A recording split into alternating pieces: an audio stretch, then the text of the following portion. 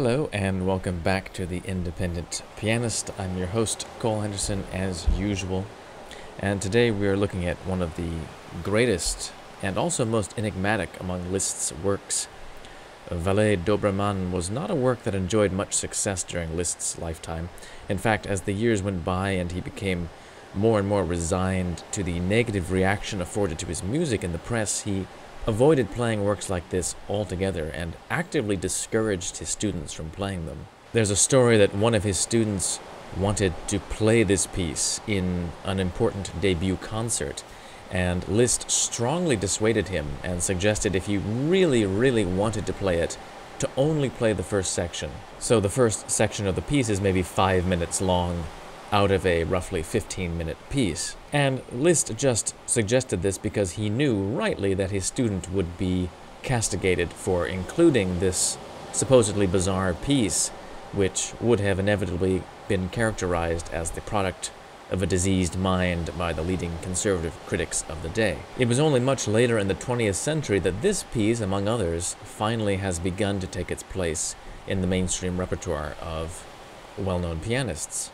Likewise, at Liszt's legendary masterclasses in Weimar, where many of the great young pianists of the day congregated to learn from the master, he had many students who were eager to champion his music, and many of them brought this piece for him to hear, but he never consented to hear it played. He always would choose something else. At last, on one occasion when he was in a particularly relaxed mood, he asked his student Gulrich to play the piece for him, and he was so moved to hear this piece finally that it brought tears to his eyes. The memories that were evoked by it were so powerful and painful for him. This piece undoubtedly represented many of the feelings of loneliness and alienation that Liszt suffered in the late 20s and early 30s, immediately after the death of his father, Adam. Like many of Liszt's pieces, this one had a long gestation period.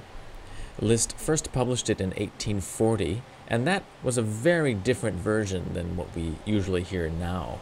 He revised it over the 1840s and 1850s and finally published the version we know today in 1858. But undoubtedly the germ for this piece goes back, as I said, to the late 1820s and the period immediately after the death of his father, along with others among his most striking autobiographical pieces, such as what became the Pensée de Mort, for example, with which it shares some themes and moods, as well as this kind of daring experimentalism, which was very typical of the young Liszt. He experimented with many interesting things in notation, including ways of indicating accelerandos and ritardandos and rubato. And another aspect of this kind of experimentalism, of course, is his extraordinary harmonic writing, which was unheard of for the day. So ostensibly, this is an E minor piece that doesn't contain a true arrival on an E minor root position chord for almost 6 minutes. It's an E minor piece that modulates twice to G minor and B flat minor in the first phrase.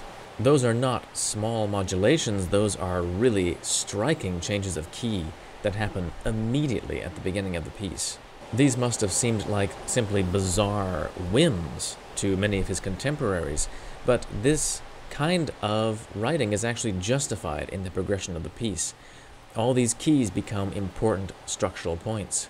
For example, B flat, respelled as A sharp, becomes the arrival point for the stormy development-like section, and G minor is a kind of subtle foreshadowing of the C major second theme, since G is the dominant of C.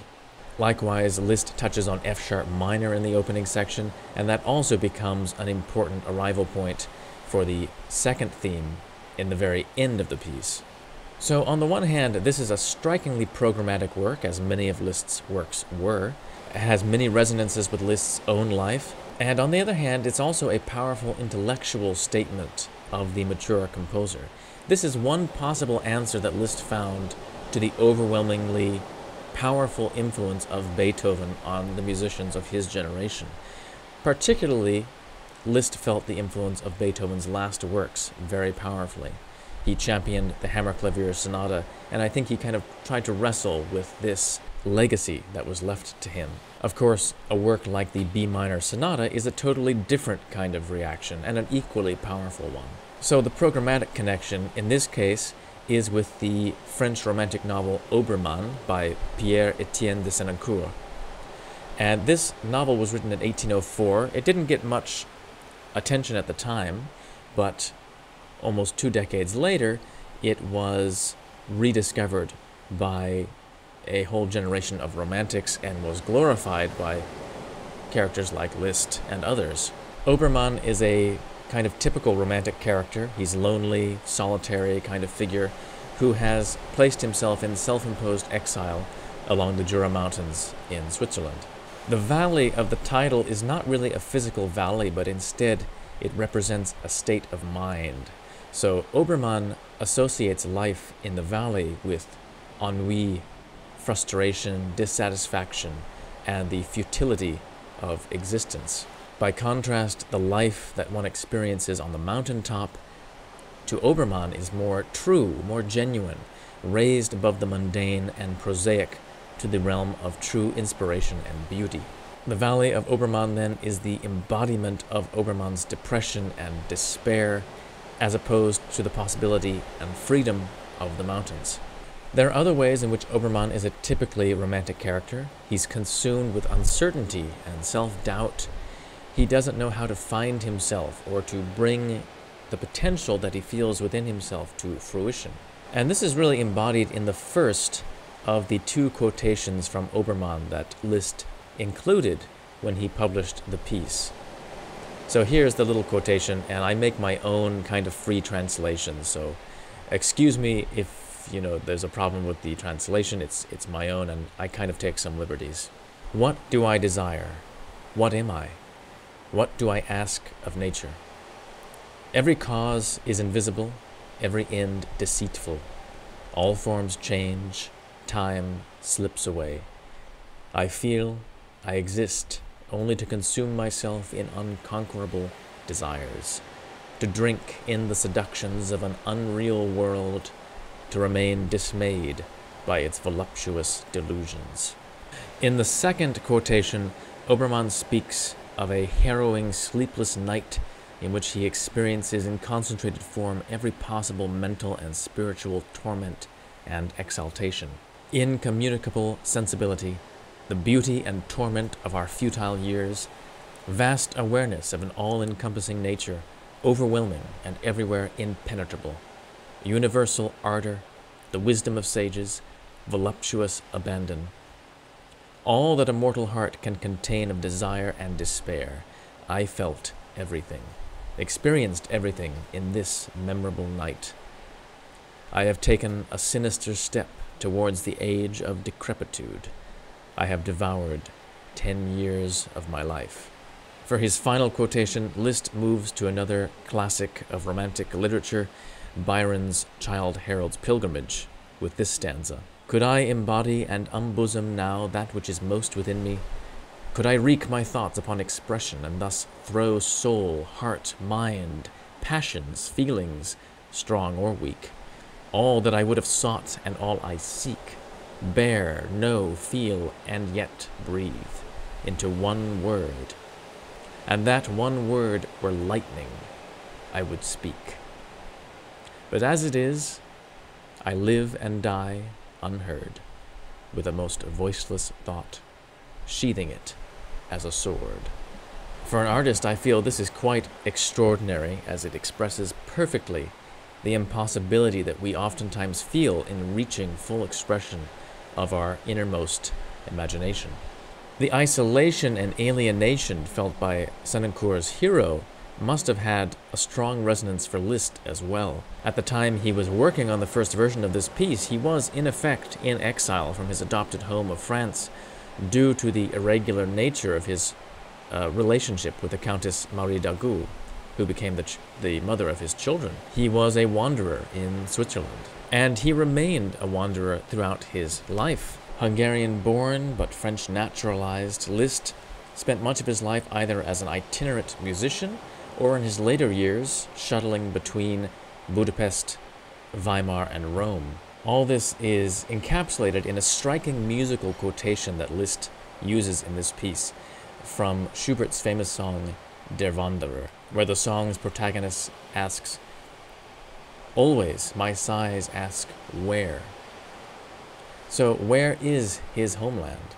This must have had a powerful resonance for Liszt, who was so often without a real home.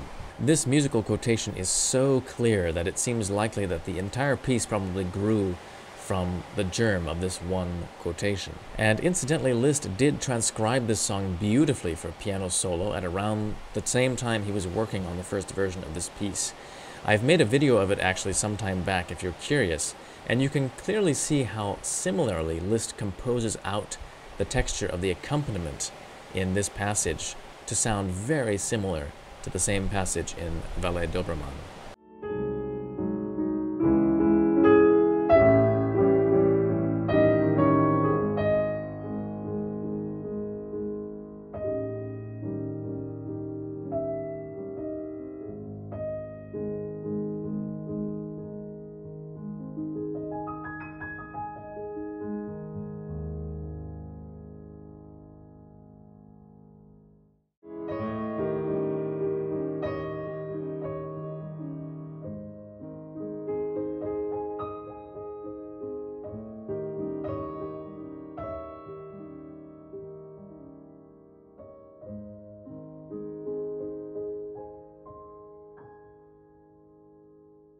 Another possible musical source for the opening is the beginning of Weber's great Sonata in E minor, Opus 70, which Liszt would have been intimately acquainted with. He even edited an edition of Weber's sonatas at one point.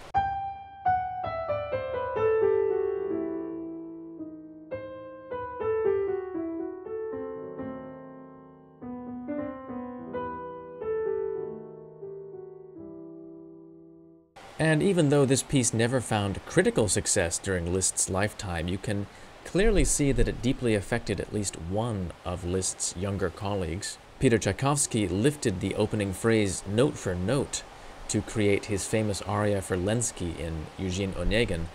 Tchaikovsky just changes one pitch, adds an accidental to one note, the A, becomes an A sharp. And it's a very effective change, actually, that somehow is very undeniably Russian sounding.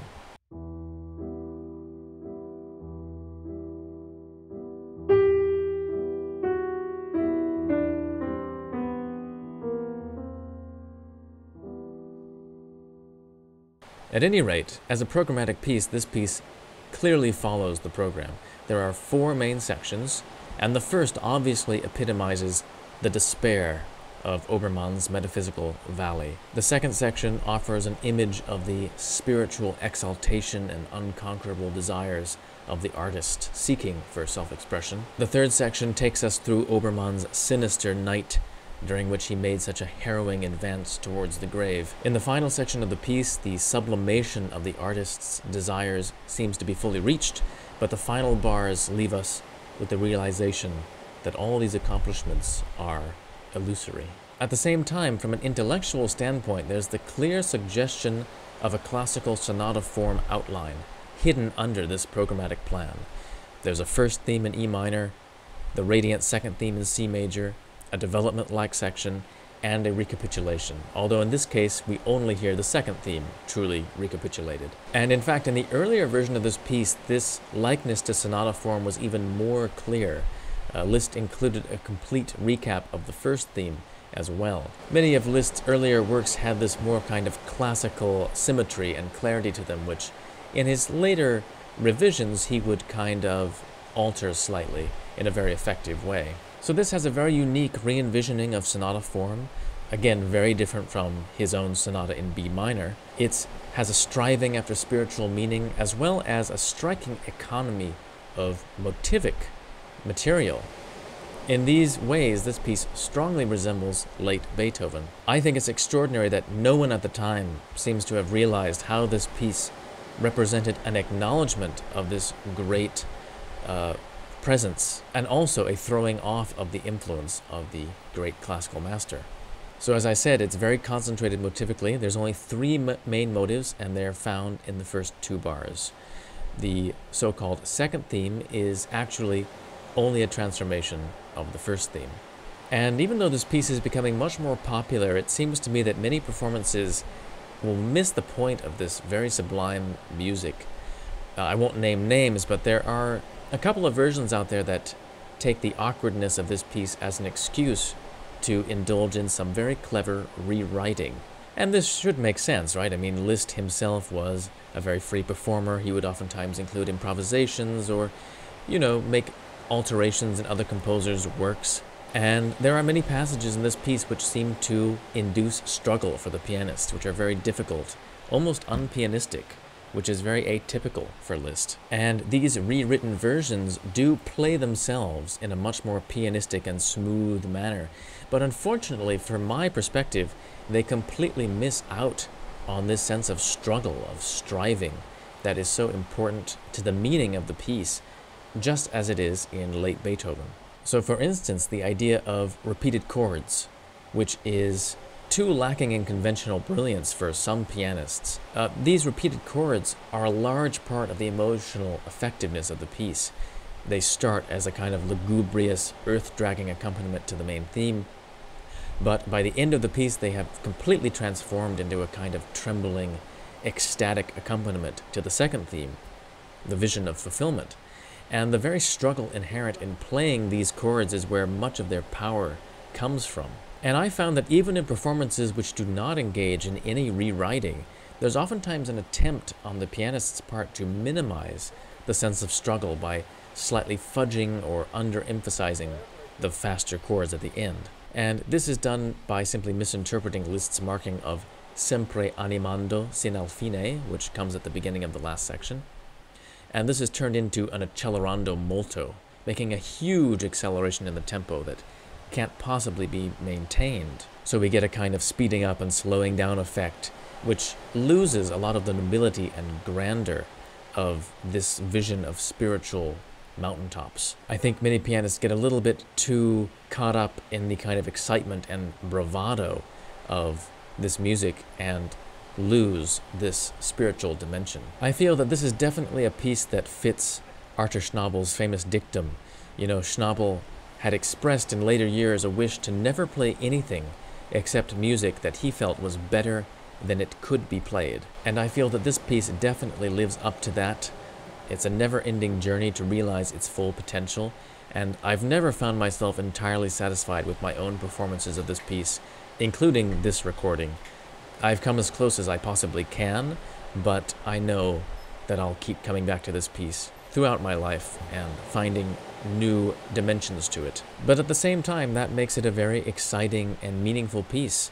Every time I come back, it's memorable and difficult, and the piece seems to change and grow in its emotional significance. This piece never entirely left Liszt either. I mean, after working on it for at least 20 years to reach its final version, he again engaged with it some couple decades later when his student Edward Lassen made an arrangement for piano trio, which Liszt subsequently pretty heavily revised, so that it basically ends up being Liszt's own arrangement. I highly recommend that you listen to a good performance of this version, particularly if you're trying to play this piece, because so many things that are mysterious about the interpretation become much clearer when you hear the approach that string players naturally take towards these ideas.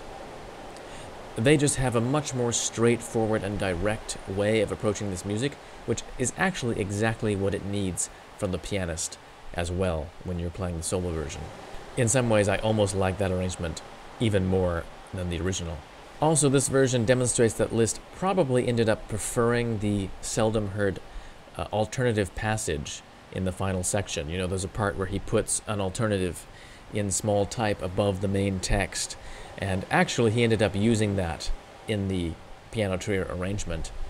So I use this ossia passage here also, since I just kind of like it better, and you almost never hear anyone use it. It's really interesting, and it also creates a structural correspondence, so that the later part of this section actually is a amplified repeat of this ossia passage. So please enjoy the complete performance of the work, and of course, consider supporting this channel You can do that easily. If you want to become a continual supporter of the channel, you can do that easily through patreon.com, www.patreon.com/independent pianist. And thank you to all my supporters through Patreon. You're really helping me to continue bringing you this content. Every little bit helps, even if you're just contributing $5 or $3 a month or whatever. If you want to just make a one-time donation, you can do that easily through PayPal. I recently discovered that some people outside of the US might be being charged a fee, though, to use PayPal, so I also signed up for Revolut, so you can also find a link for that in the description box. That's better if you're in Europe or somewhere else outside of the United States. So anyway, thank you again for watching, and I'll see you next week for some more great music. Until then, take care.